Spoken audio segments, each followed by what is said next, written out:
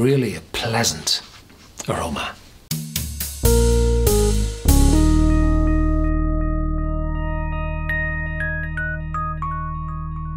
Welcome to Whisky.com, where fine spirits meet. My name is Lüning, Horst Lüning. I'm the master taster of Whisky.com, and today we have a brand new single malt whiskey from Japan. It's an Akashi.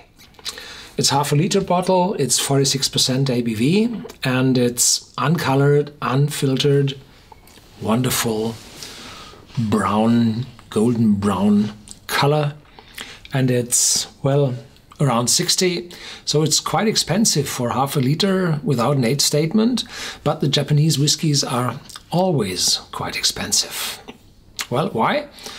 The price range inside Japan is quite high, and if you're doing the export for just a few bottles to the world, then prices add up even more.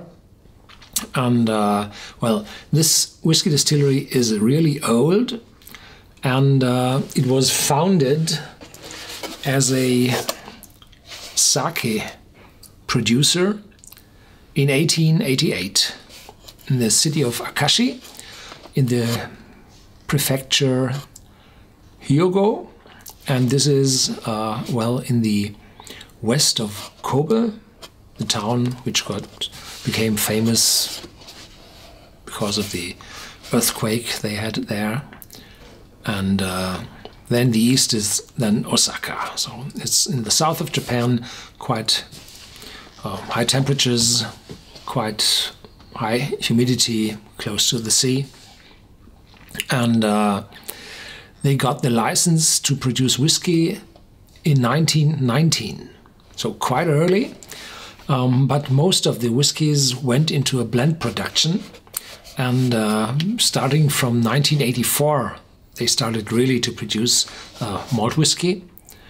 And well, today is the first time I have such a box of a bottle in my hands, and it looks quite interesting. Yes, Japanese single malt whiskey. As it is quite often, it has a plastic screw cap, sherry. And the people of Akashi tell that the whiskey matures at first in ex-bourbon casks for 3 years, and then for 2 years as a finishing in ex-sherry casks. This one does not carry an age statement. The 3 and 2 years were true for the aged whiskey with 5 years of age. And this one, I don't know how old it is, at least 3 years, yes, but how it matured in ex-bourbon casks and ex-sherry casks, I have no idea. And it is said that these were bourbon hogsheads, so it might be reused bourbon casks.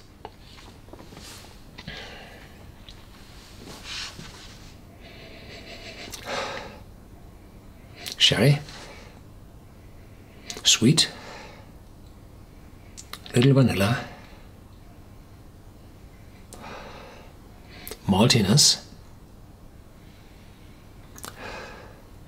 So it's really a pleasant aroma coming out of this whiskey. So this is smooth, mellow, wonderful. And this for only a less than 5-year-old whiskey. It's a wonderful piece of work. A little bit of floral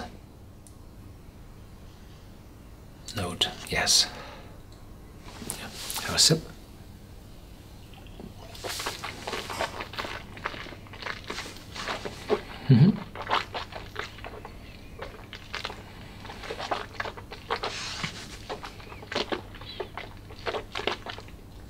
Creamy, sweet, and then some oak in the back, biting oak, still sweet,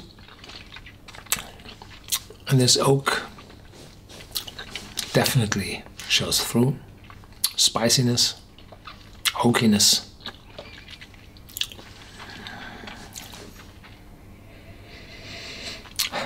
So this is wonderful in the nose, has a very good taste.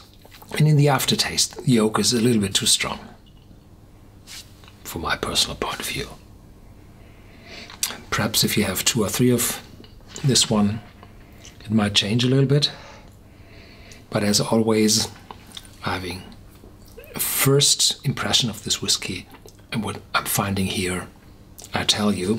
So it's not that I had this bottle already in use for a few days and then I'm going into it and remember and think about it and then I give you a final voting. No, this is immediate impact in my mouth and my nose.